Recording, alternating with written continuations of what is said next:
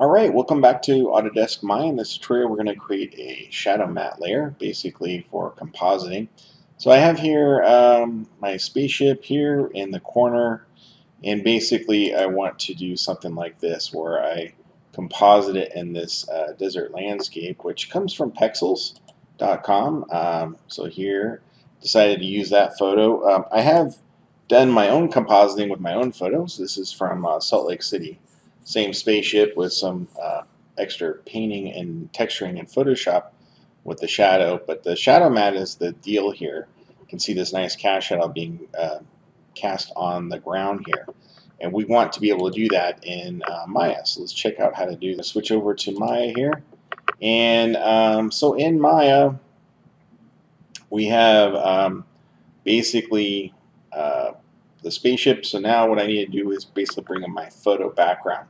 So you need to click on perspective camera here, and basically you can scroll down and open up the environment tab here so at the bottom, and then click create, and you basically create an image plane.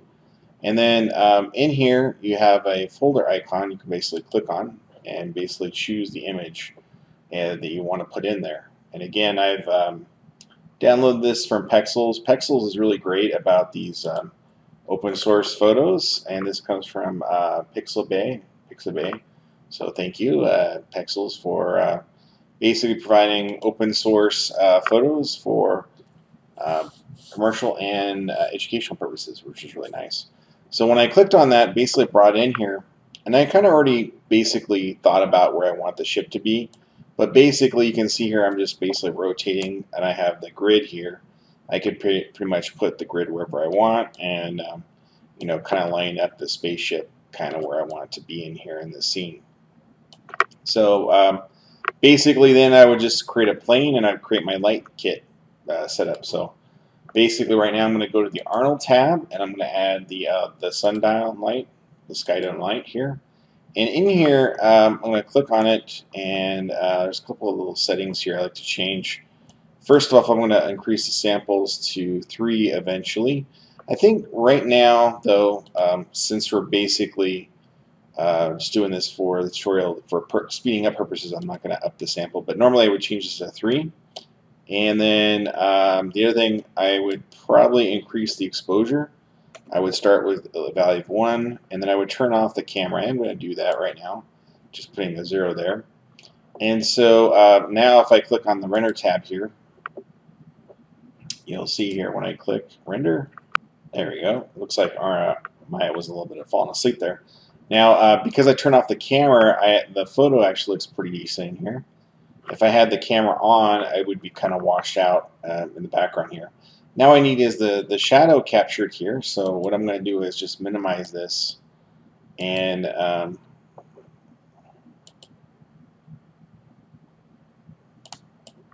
seems like Maya's doing some. Whoop, looks like it's trying to render again. So I'm going to minimize this, and then now what I'm going to do is I'm going to click on the poly modeling shelf and click on a plane here. And basically, I just need to scale the plane. So I'm going to immediately hit the R key and scale it up. Now, what's really important here is if I'm going to have a shadow looking at the light source here, the light kind of coming from the top left here, casting downwards. If I left it about this size, the shadow would be cropped off. You need to make sure your plane extends past the area that you want the render to be. So I'm going to go ahead and scale this up quite large, make sure I get the whole shadow there. Okay, that's really important.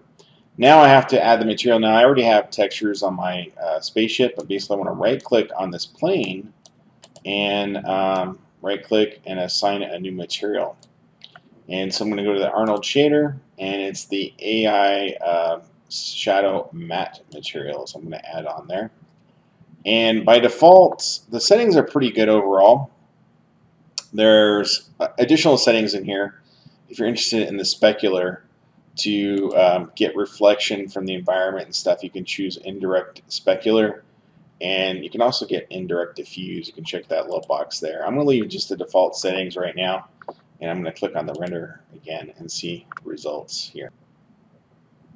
So you can see here the shadow, and it looks like it's showing up on here. Okay. So now I want to adjust the lighting and figure out how the shadow would match. So what I can do is I can click on the sky dome light, and the thing that you're going to change in here is let's see here. It's the physical sky. You click on this icon here. You're basically going to change these two values, these azimuth and the elevation. So the azimuth, if I go into render and show, so I go ahead and hit the play button, you can kind of see it's kind of updating here in the scene in real time. And this azimuth, I don't know if I'm pronouncing it right, it's azimuth value here. It's kind of like rotating the sun. So in terms of direction. So you can see here, if I move it to the right more, the light's going to be coming from the opposite direction. So I kind of want to rotate it to somewhere around here, I think, like there maybe. Now the elevation has to do with like in terms of the length of the sun. So if it's lower to the ground or higher to the ground. So if I have it closer like this, you can see I get a really long shadow. Where if I have it, up higher, basically around 90 degrees or so, is going to be basically the sun directly above, right? So basically that's what I want to do, is kind of get the sweet spot between these two to kind of match the look of the shadow that's in there. Now, basically with this rotation, I kind of want it to go down a little bit on the slope, so I'm kind of rotating about there. Kind of feel like that looks pretty good, and I like the way it kind of swoops downwards. I feel like that actually looks pretty cool. It's not exactly like the one I had before, but it's okay. I mean, this looks pretty good. So at this point, I can hit the stop button. Now, for my actual final renders, what I would do is first hide the background here. So if I grab my image plane here, I could turn off the color grain and the alpha grain so that I get 0 basically for transparency here. Because if I can now render out, you'll see the environment will be gone, but the spaceship will be there along with the shadow. You just won't be able to see the shadow because it'll be dark. So I'll just give it a sec here for it to render. And you can see here it's real low resolution right now, 640 by 480. So this isn't the correct resolution or anything, but you can kind of see now this is the setup that you'd want to render out. So if I actually save this out, it would actually render out properly. So the only thing next I have to do is basically up my resolution and up my lighting. So if I go to my sky dome lighting, again, I would up the samples to 3. If I scroll up to here, I would increase this to 3. And the shadow would look a lot better that way. I could finesse the lighting if I want. I feel like it needs to be a little bit brighter. Maybe I need to increase this to 1.5 or something like that. If I do something like this, I would actually want to do it in the, looks like 1.5. Let's try that just out of curiosity. What would happen here is I'd want to do it at the low res, not the high res here. So I'd want to do it at this lower resolution before I upscale the resolution, because it's going to take a lot longer for it to render. You can see right now it's taking about 6 seconds to render. Once the render starts rendering, for some reason I'm getting a little bit of a lag delay here. So here you can see with the render time is 6 seconds, and the shadow or the highlights are just a little bit bouncier on here. I kind of like this a little bit better. So the 1.5 I think actually looks pretty good on here. So the final thing I would do is click on the render settings here and basically want to match the resolution of my final image here. So if I go to Photoshop here and go to image size, it's 7,360 pixels for the width. So I can do that in Maya. I can come in here and just type in 7360, and then the height, if I go back to Photoshop, is 4912 essentially. So 4912, yeah, 4912. Kind of put that in here. 49 and 12. And then before I actually render it, I would close out. And this is just a master render. If I did want to do render passes, I could definitely do that also. But for right now, I just kind of want to give you a quick overview. the first thing I would do is click on this little icon here and this little guy, and this will give you a renderable area. So here, and you can see here, it doesn't change much. This is pretty much where I want this ship to be in the composition. And at this point, I would click on the render. But it's going to take a long time to render out. So basically, at the end here, I've actually rendered out some other images here. You can see on this one, I rendered out a layer, and then here's another one. I basically did 2 passes. You can see this one doesn't have the shadow. So to do that, all you got to do is select your plane here, and then hit the H key. That's to hide it. If I hit Shift H, it would bring it back. So you just have to make sure it's selected in your outliner here. You can see in the outliner here. So if I hit H, it hides it, and then I rendered that out as a separate pass. And so by doing that, I can use this as a mask. So basically, in the layers group here, I've combined both these images together, and essentially I've actually shown the mask that's on that layer itself. So this layer here, the top layer, if I look at the mask, by control clicking on it, I create this mask.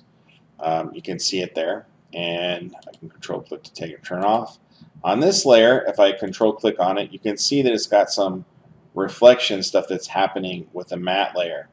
And so you're going to get some of that to happen in your shadow. You can always mask it off by doing that, so if it really bothers you on there. But basically, I can look at that on the green layer and see how it looks.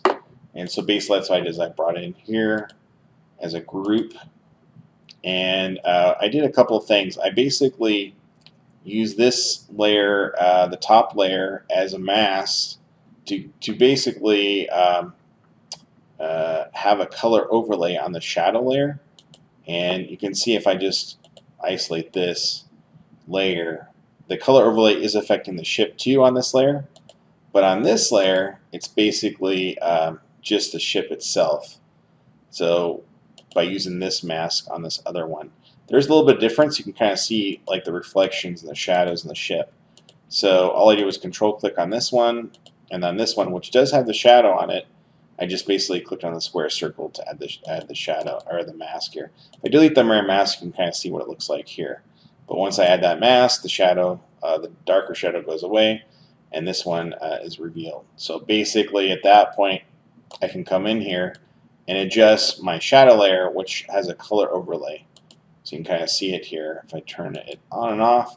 And if I double click on it, all I did was click on color overlay, and I clicked in here, and I picked this color here, clicked OK, and I could set this to whatever blend mode I want if I want it to be on normal.